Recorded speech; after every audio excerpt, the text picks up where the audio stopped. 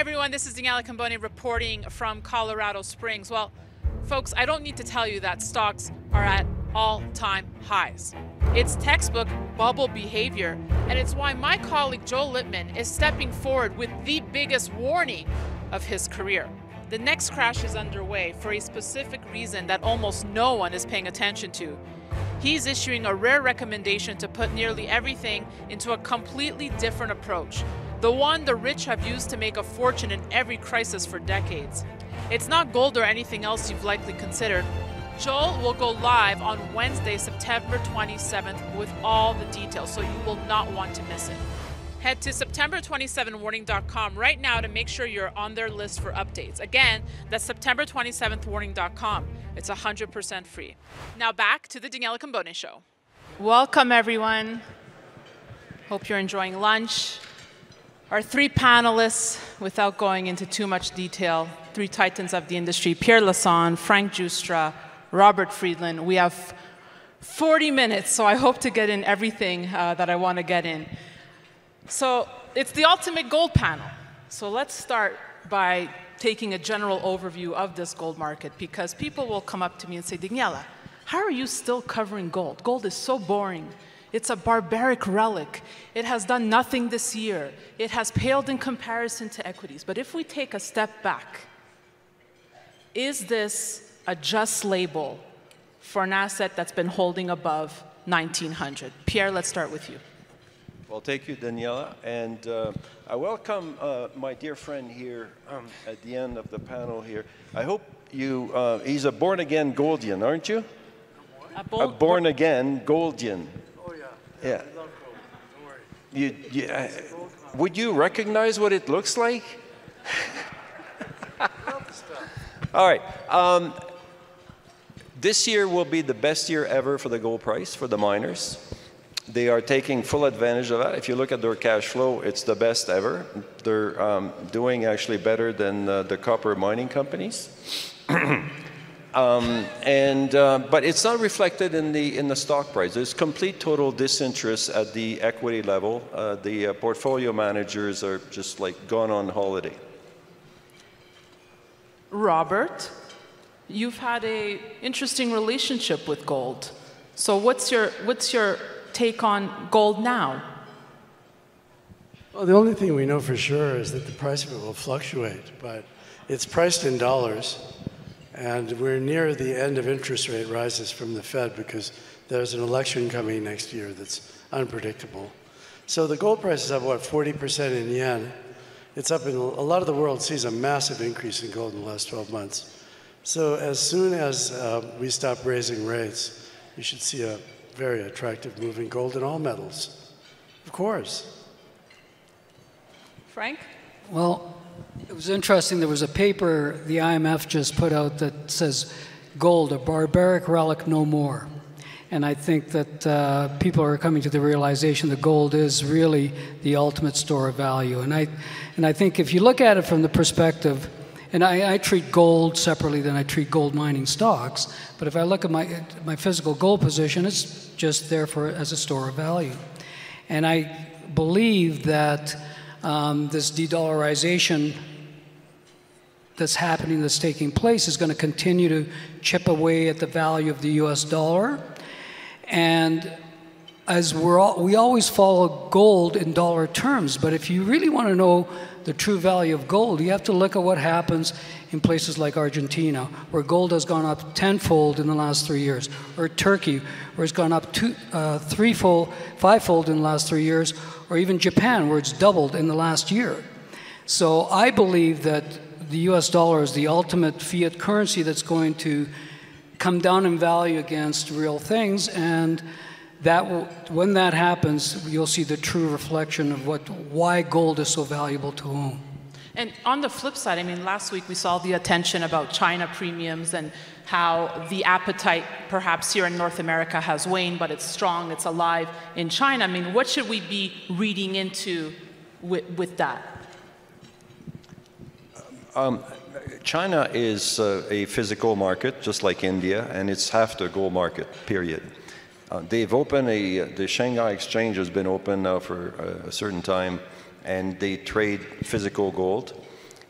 However, it's nothing anywhere near the NYMEX, and as long as the NYMEX is still the #1 gold market in the world, I think you're going to have sort of like an orderly market. But the minute that the Shanghai Exchange becomes the bigger market, and it will likely happen, it's going to become a casino.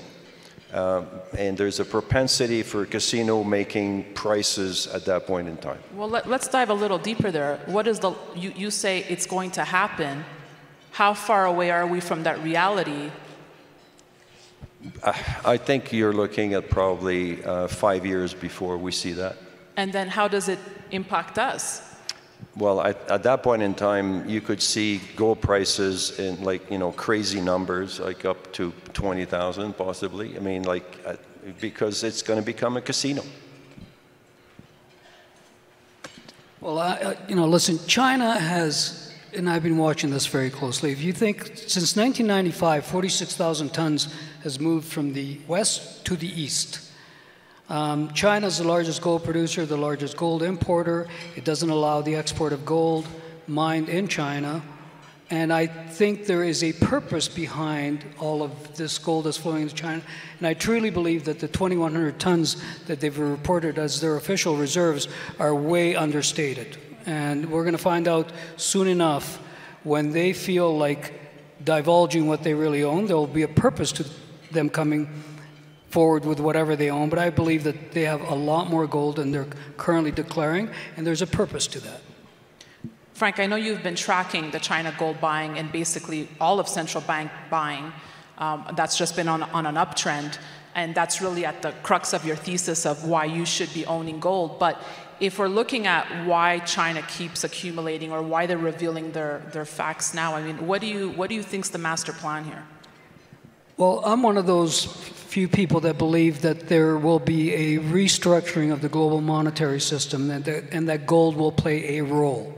Now, whether it's impossible to know which way that's going to play out, whether there's going to be a BRICS plus currency or whether the Chinese will try and back the yuan with gold and this is backing it with the purpose of using the yuan or this new BRICS currency as a settlement currency for trade as opposed to a reserve currency.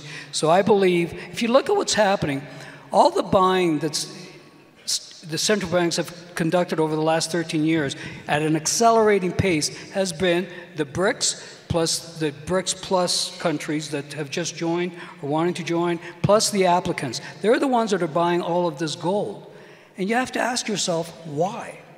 Now, there obviously could be a lot of reasons, but I believe that we're heading into a new monetary system, that gold will play some role. I'm so happy you brought this up, and I want to go there. But Robert, anything to add on China and gold that you find interesting? Or I actually agree with Frank. It's really very simple. We have a very high probability of an alternative currency to the dollar. When they had the BRIC meeting, you had about 40% of humanity there looking for an alternative to the dollar. And they're really working on it. It's likely to be backed by precious metals and base metals in an actual basket. I've been in the Kingdom of Saudi Arabia 10 times in the last year. The Saudis were invited into BRICS. Cyril Ramaphosa, who hosted that, was on our board for 19 years. There's a very, very active effort for about half of humanity to break the dollar, just to get off the dollar. And so the dollar will fail a lot like a bridge fails. A bridge fails very, very slowly, then all of a sudden, boom. So there's a lot of cracks in the dollar. Right now, we've had this psychedelic increase in M1 in the last 2 years. It was just like crazy increase in money supply. I mean, just really crazy. If you look at the chart. And so the U.S. government right now is paying $1 trillion a year in interest since the Fed rose rates to 5%. That's really a lot of money in interest. So we have to get through this very entertaining election that's going to happen. We have very profound problems in American society. Everybody's like bad-mouthing the Chinese and pointing to all these problems in China continuously. I've been in China. It's much more complicated than the situation looks. Actually, the contradictions we have with our upcoming elections. Just take a look at the United Auto Workers. they want a 40% increase in pay to make automobiles. So do you think we can really compete with China in electric cars? So we have a very, very complicated situation coming where it does make sense to have a significant exposure to precious metal. It's very simple. Yeah, right? Very interesting, but I don't agree. You don't want to hear it? Yeah, well, the US dollar is TINA. There is no alternative. Well, they're working on it. They're working on it. You know, let me go. I think that the central banks, at the margin, the central banks are switching their reserve from dollars to gold. At the margin. I mean, it's happening. We see it. Like for the last 5 years, the central banks have been buyer. And last year, they bought like over 1,200 ton of gold, which is a quarter of all, no, it's almost a third of all production for last year. So significant. But I don't think that if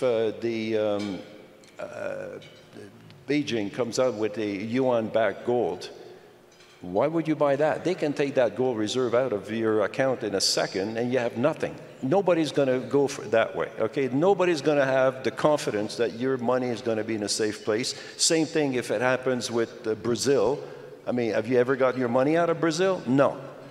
I think that the best alternative is probably what the WGC is working on right now, which is essentially Gold ETF 2.0, which is a digital gold currency that's going to be backed by the largest banks in the world and with the stamp of the WGC. And that is a digitized currency. And that has the hallmark of something that could be the competition worldwide for the dollar. So I want to address what you both said. First of all, I think, Pierre, I think it's really, and I'll really agree with Robert on this, I think it's the height of Western arrogance to believe that when 80% of the world wants to see a change in the monetary system, that they won't eventually get it. It's not 1945 any longer. The U.S. does not have half the world's gold reserves and half the world's GDP. It's a different world. And I think it's quite smug of people like Larry Summers to say, well, where are they going to move to if they don't have the dollar? Or Buffett saying they have no choice. Or that guy from Goldman Sachs ridiculing the idea by saying that it's ridiculous and embarrassing to even consider a BRICS currency. I think that's the height of arrogance. And I think, you remember Ken Rogoff's book about This Time Is Different, 800 Years of Folly?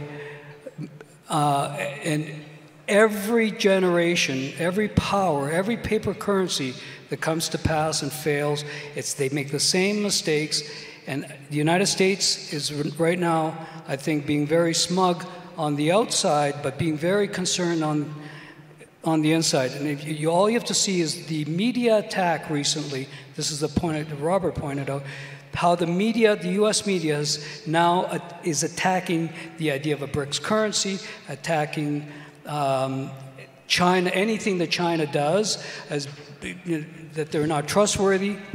But behind the scenes, they're scrambling now to compete with the Belt and Road Initiative. They're scrambling to compete with the new development bank set up in China with the BRICS that's now competing with the World Bank. They're scrambling to make the World Bank, they're scrambling to address these contingent reserve arrangements that China has and these swap lines that China has with 40 countries, which are all designed to take on Western institutions, create a new financial system, so it will be a bifurcated financial system. And they're scrambling. You saw they announced the Zambia, Angola, DRC deal the other day to, the Middle East Belt and Road Initiative, going through from India through the Middle East to Europe. So they are concerned, and I think they should be concerned because, and I'm not talking, you were addressing reserve currencies. What you have to think about this is as a trade settlement currency. And one way it could manifest itself is that you have all these central bank digital currencies now being created. What is it, 130 of them, 130 countries? Why not back those with gold? And then it's a central bank to central bank FX clearing system that can be settled with gold every quarter or some other mechanism. All I'm trying to say, Pierre, is that I think there are mechanisms out there, and you're already seeing all these bilateral trade agreements between countries, France and China, Indonesia and South Korea, Malaysia and India. Every day you see a new bilateral trade agreement that says we're only going to trade in our local currencies. If that doesn't chip away at the US dollar, what will? I mean, it's going to happen. It might take some time, but it will happen. Frank, you know the pushback on this is that people are going to say, but Frank, we've been hearing this since 1953. I mean, is the U.S. obviously they're watching this. They must be talking about it. I mean, even Yellen finally hinted at some sort of, yeah, perhaps we're going to lose some power here. So they must have tools in their toolkit to be prepared and fight back. Sticks and carrots. And there was an article in Business Insider the other day, was an opinion piece that was urging the U.S. to use sticks and carrots to counter this China offensive that China's trying to change the world financial order. And so they can use the carrots, as we talked about, or trying to compete with the Belt and Road Initiative, loosening up the World Bank for additional infrastructure loans, all sorts of things. And the sticks, they're going to start threatening trade agreements like the G7 has already, U.S. has already suggested, I think it was to Turkey or the UAE, that if they don't play ball on the Russian sanctions, they will be excluded from G7 markets. Let's play out the scenario that the U.S. dollar does get dethroned. Who wins, who loses?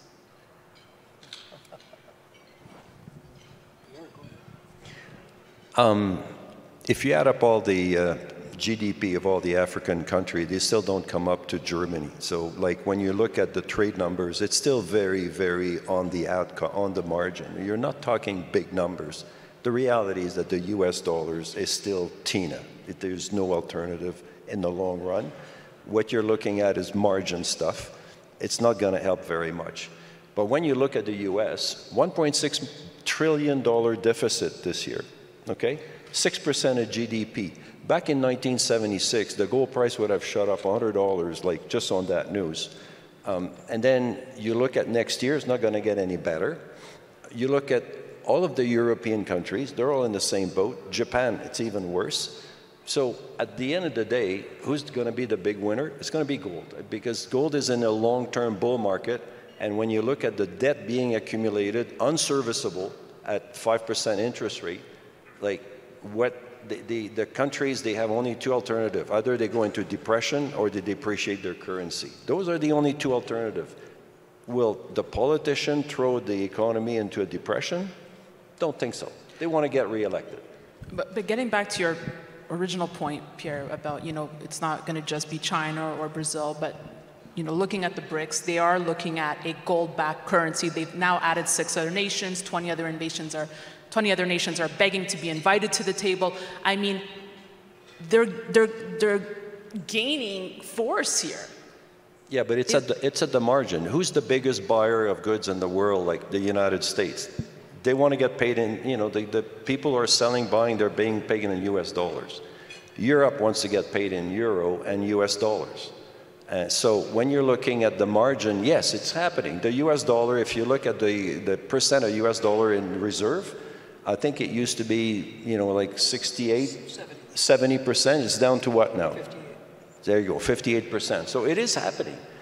But it's not going to go to zero anytime soon. But I think you're missing the point. I think you keep focusing on the reserves. You got to think about these new mechanisms for trading, settlement on trading. And that's where I think it's going to be chipping away at the value of the dollar. You mentioned central bank digital currencies, 130 out of 190, working on a pilot project, planning to roll out central bank digital currencies. I mean, it is coming to a theater near you. I want to know from the panelists, how many of you are thinking about this? Are you concerned about privacy, or do you think it's just something we're naturally going to flow into? What's your take, Robert, on central bank digital currencies?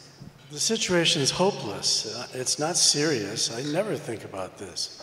I'm having an out-of-body experience sitting here with all these gold bugs, wondering why we're even having this discussion. We need to mine gold and store it. It's clearly a source of value. It's likely going to have a huge appreciation in dollar terms at some point in the future. I really do believe there's about 30 or 40% of the world looking for an alternative to the dollar. If you look at the United States from the rest of the world, it's not too pretty. The Donald's going to claim he won the election, whether he won it or not. There's a lot of issues in the United States. A lot of people just say we're not buying into that anymore. The United States debt is, we got 30 trillion of official debt, plus or minus the United States, probably 100 trillion with unfunded pension liabilities. There's no way that car workers in Detroit are going to lead the electrification of the automobile. So anything real input into the economy that we need is going to go up in dollar terms.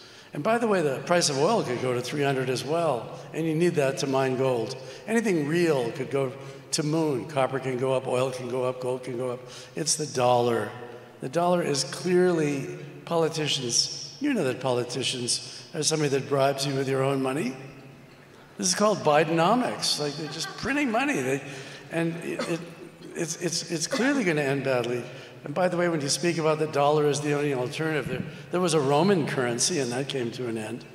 So over time, it's not forever. It's impossible that the dollar will be the source of value forever. It might be the source of value for 30 more years. But on this little planet, clearly we've had a period of quiescence. And I just want to tell everybody, like gold's gone from what, 300 to 1900? That's nothing. We've seen molybdenum go from $1 a pound to $30 a pound. And we've seen NVIDIA just go to infinity, trillions of dollars. The problem for the gold miners is this tyranny of net present value. The equities should be much more valuable, but people still apply a net present value model. I don't think China really applies a net present value model. And I think with the rise of India, they won't use net present value models. If you've got 1 billion people to feed, you need the inputs, and you're the high bidder. So China has been the high bidder for everything in the electrification of the automobile, the whole supply chain of metals required to achieve that. The high bidder's been China. And now the West has woken up very much on the back foot. And as a consequence, we're printing all this money, aren't we? The politicians are bribing you with your own money. So it just feels intuitive to me like eventually the bridge fails and you do get a much higher metals price denominated in dollars. We keep forgetting that it's the measuring stick. If you live in Japan, the gold price just went up 40% in the last 9 months. That's a pretty big economy, by the way. It's the 3rd largest economy in the world. So you remember the Fed told you that inflation was not happening or it was transitory. And now we've got $1 trillion a year in interest costs. You think they could really pull a Volcker and drive US rates to 20% to rescue the dollar? I don't think so. I think we're quite near the top in interest rates for the dollar. Maybe 1 or 2 more bullets, but in an election year, Sleepy Joe will be gone. They'll break the economy. So I think it's, it's not bad to have a little bit of your money in the barbaric relic. Not a bad speculation. Pierre, Frank, anything? Well, your question was about central bank digital currencies and what they mean to us. Sorry, he went off on a tangent, but no, my only concern with central bank digital currencies is one of freedom. And, I'm a libertarian of sorts, so I don't like the idea that a central bank is going to control everybody's wallet and have the ability, if they chose to do so, to either punish you or reward you for your spending habits, all in the name of fine-tuning the economy, which is what they will do. And it will allow them to have negative interest rates. They can do whatever they want at that stage, and they'll force you into spending habits that you may not necessarily want to adhere to. So that part worries me, is that once central bank digital currencies are in place and they become universal, we're going to have a loss of freedom. And my question to you in the audience, when was the last time that you actually used cash for a transaction? Like, when was the last time? But the difference is, Pierre, I know what you're getting at, but I still have the choice to use cash, right? On a central bank digital currency, that's gone. That is correct, and there will have to be an alternative to the central bank currency, but I don't think that there's any doubt that that's where the world is going. We're going digital, whether we like it or not. The cash is going to disappear, and it's going to take another form which possibly when I referred to earlier at ETF, gold ETF 2.0, this could be another form of cash that will be outside of the banking system. So I'm able to pay people with gold via this? Yep. Yeah. And that would be, you know, it'd be a digital currency, a blockchain. You can transfer anywhere in the world, and it's, you know, the record only, there's only the, you have the record, not the central banks. And that will be the alternative. I think that could be an alternative currency to central bank digital. But are they going there? Absolutely, 100% it's going to happen. And I guess that raises the broader question of how do you bring awareness to gold, right? Because I didn't want to bring up the B word, but Bitcoin, Frank, I look at you because... What's your question? You went on the international stage when you battled Michael Saylor, right? And people call me now, when did we do that, 2 years ago? And say, Frank won that debate. Before we would blame Bitcoin for, oh, this is why there's not interest in the gold market and whatnot. But with the current crypto winter, I mean, should that not be helping gold again? Well, I think it already is, in that, you know, a lot of that Bitcoin crypto hype was based on a premise that gold was an ancient barbaric relic that would soon have a zero value. And that's the reason I took on Saylor, because he was saying that gold was going to go to zero, Bitcoin was going to go to $1 million, everybody should sell everything and buy it. Listen, the whole Bitcoin thing, in my opinion, and I with advanced apologies to any Bitcoin holders in the audience, is that it was a momentum play for all the big players, and they've exited. So now it's a retail play. It's an asset in search of a purpose, in my opinion. They've talked about many different purposes for Bitcoin. And I think that eventually, if all of these central bank digital currencies come into play, they will, like China, they will attack Bitcoin. And it's not going to be that hard to attack. And, you know, they can attack the on and off ramps. And then you've got a bunch of code sitting in your wallet. What are you going to do with it? And so I think they will, you know, that's why I believe gold is the store of value, because even if they try and come for your gold, it's not going to be as easy to get if they want to eliminate Bitcoin trading. That's going to be very easy to do. So that's my only concern about Bitcoin. If you want to buy it and speculate, knock yourself out. But as a store of value, it's a little bit more than a decade old, doesn't mean anything to me. Pierre, I want to talk with all of you about the state of mining now. I know we've had conversations about permitting and how difficult it is to permit in various jurisdictions.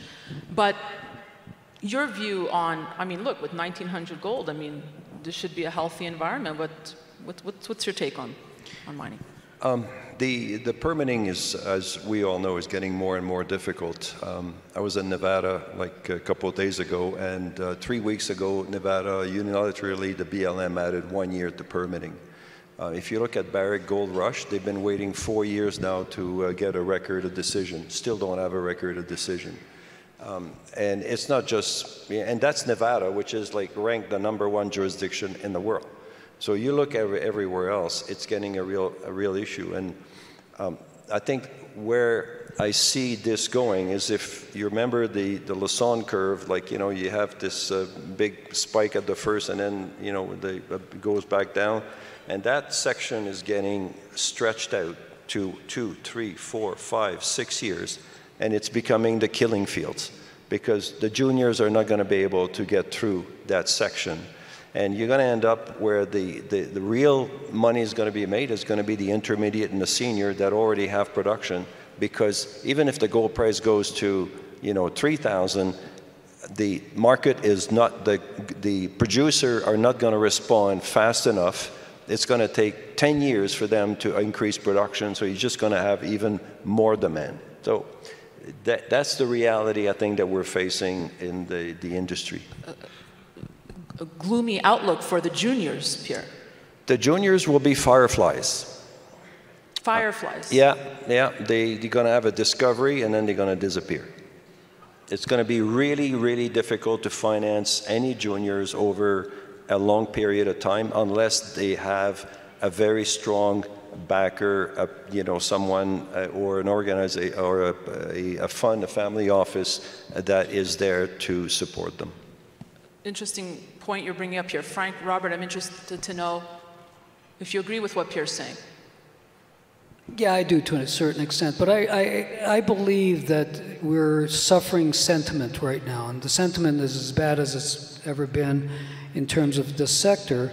I think if gold breaks through, Pierre, the old highs and stays there, finds a new level, I think the sentiment will come back into the juniors. It's like everything else. When you and I had this conversation in 2001, and let me remind you, we were sitting at the King Edward Hotel in Toronto. I was trying to talk you into creating what was eventually going to be Wheaton River, and I was saying gold was $250 an ounce, and I said, and I had a thesis that gold was going to go higher, and I said, Pierre, it's going higher, and you said, Frank, you've been out of the business too long. It's terrible out there. It'll never happen.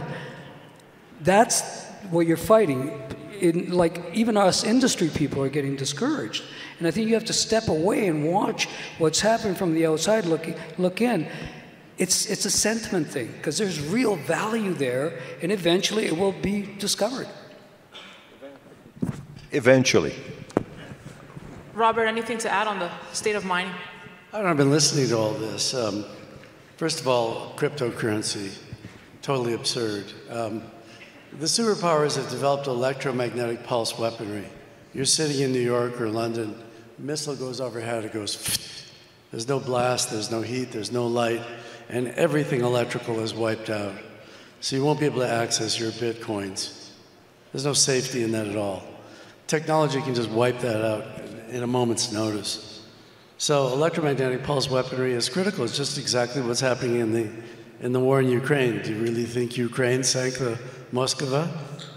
All conventional military equipment is now obsolete. It's fought with drones. So gold can't be wiped out with an electromagnetic pulse. It's clearly an asset. Crude oil is still an asset till we get rid of it. Copper is an asset. So with all this money printing, real things are definitely coming back in style. I don't know if I look like an insect, you guys, but I got these big antennae with little balls on the end. They're very sensitive. There's oceans of money looking for real things right now. There's no shortage of that. So this whole thing with crypto, I completely agree with Frank. It's much more fragile. People think that a distributed ledger can't be wiped out. A distributed ledger can be immediately wiped out. If you bury some gold, under a tree in your backyard and you remember where you buried it, you have an asset. So I just wanted to mention that. The idea of squeezing the last marginal Bitcoin, generating astronomical amounts of global warming gas, it's just existentially absurd. Most of the gold in the world has already been mined. The carbon budget for funding it already happened. The mining industry only adds a tiny bit of gold to what's already been mined. So that store of value exists. I'd just like to give you an idea, think about copper. The United States electrical grid has 150 million tons of copper in the grid. It's sunk, it's in the grid, it's what's turning these lights on. If you want to rip that 150 million tons out of the grid, we'd freeze in the dark.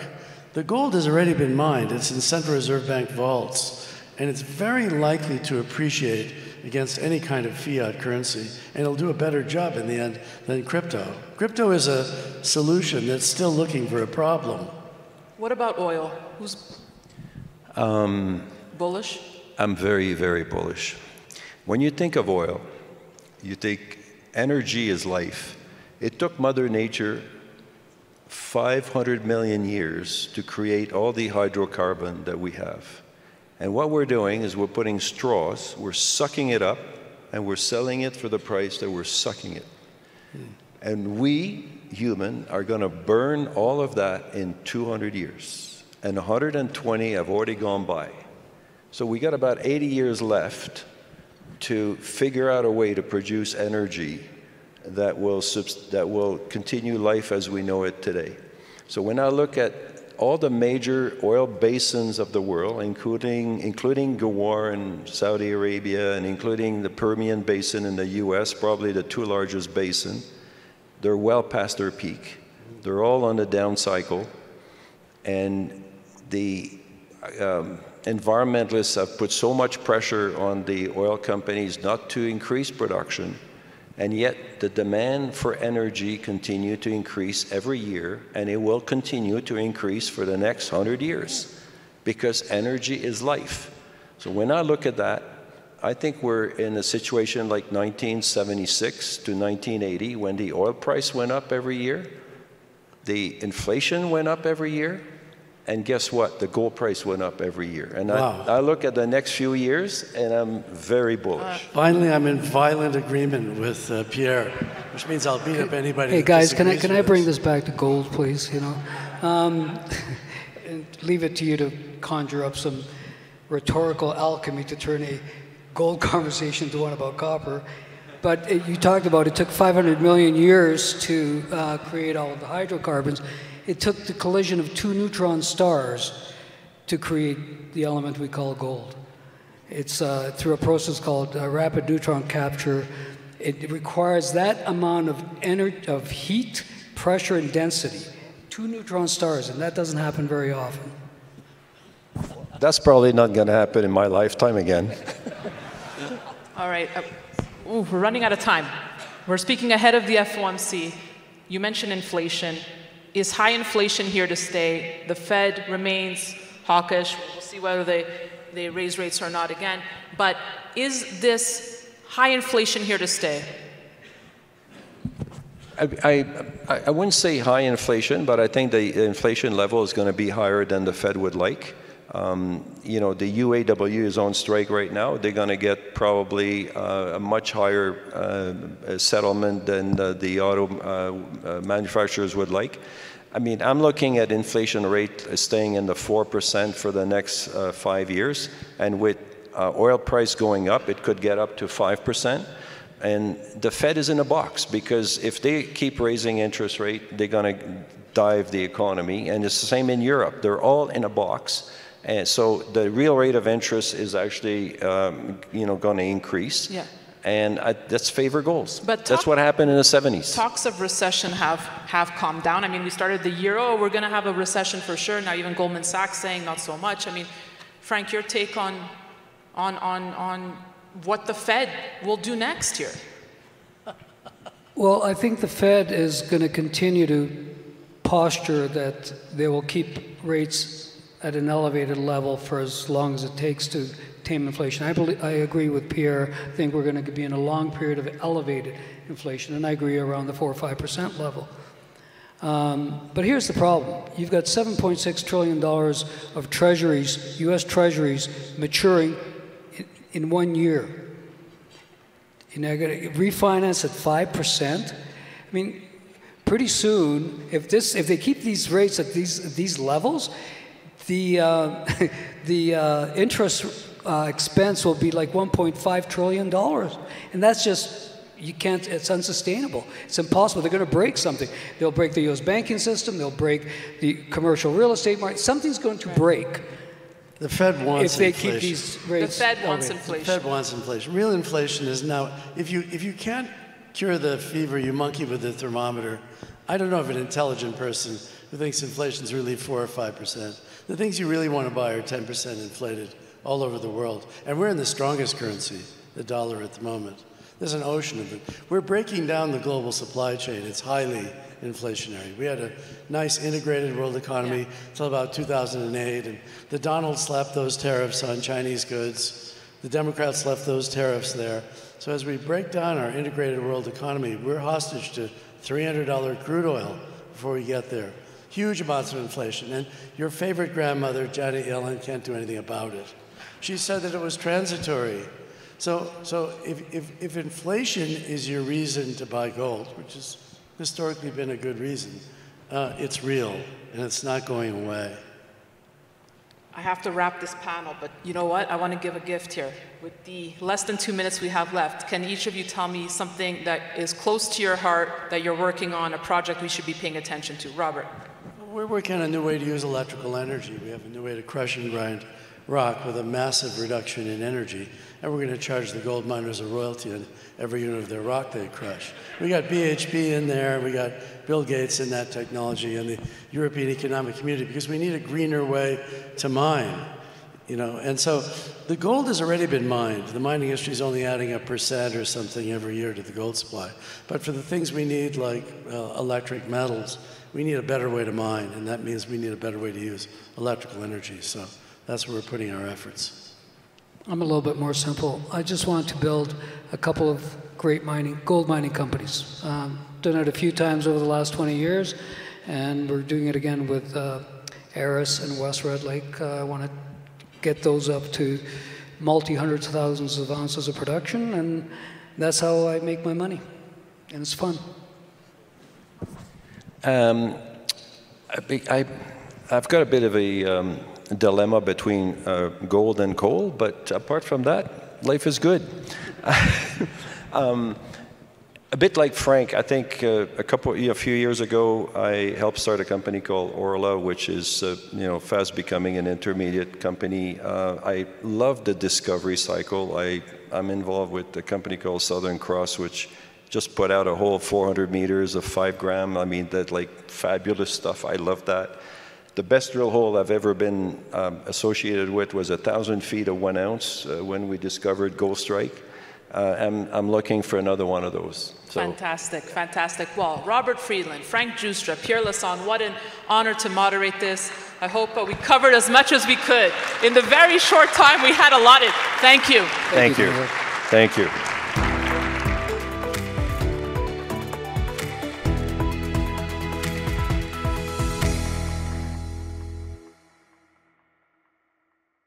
Opinions expressed on this program are solely those of the contributor and do not necessarily reflect the opinions of Stansberry Research, its parent company, or affiliates.